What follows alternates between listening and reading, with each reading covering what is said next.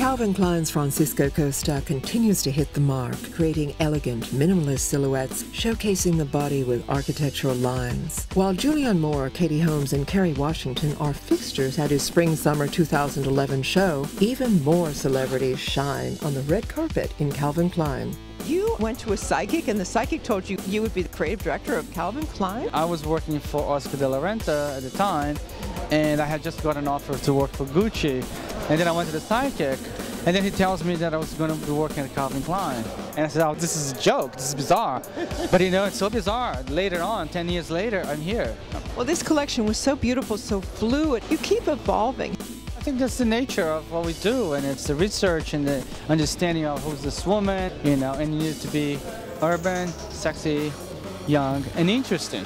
Do you work first with fabrics, or do you sketch first? We work both ways. I work very organically. I think fabric is fundamental. I noticed some difference as far as the lengths. To give you an option, you go shopping the stores, you want to see different things, different lengths. It's not everyone has the same body type. You have the architecture as well as the art and the design. It's a very Bauhaus approach, you know, and a very modern approach. So this woman carried quite a lot of that vibe.